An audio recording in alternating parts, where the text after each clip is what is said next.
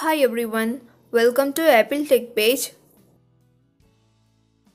Recently, few Apple Watch users have been reporting that their watch doesn't sync the Apple Wallet with the iPhone wallet.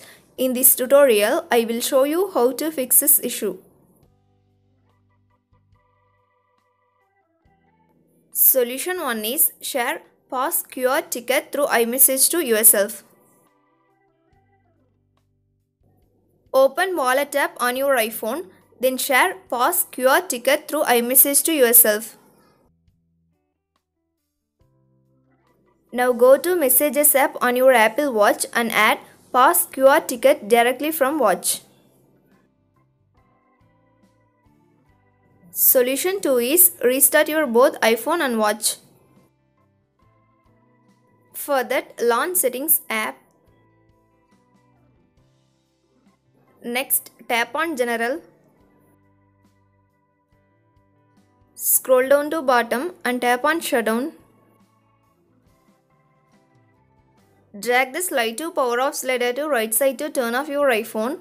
Wait for few seconds and turn it back on.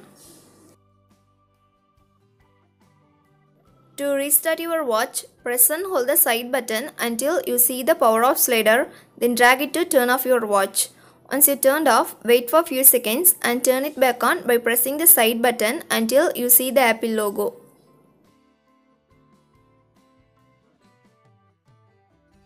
Solution 3 is update your both watch and iPhone. If update available for your iPhone and Apple Watch, update them to latest version of software. This may resolve this bug. Solution 4 is reset network settings. Resetting the network settings resets your Wi-Fi networks and passwords, APN and VPN settings and cellular settings. To do this, go to Settings app.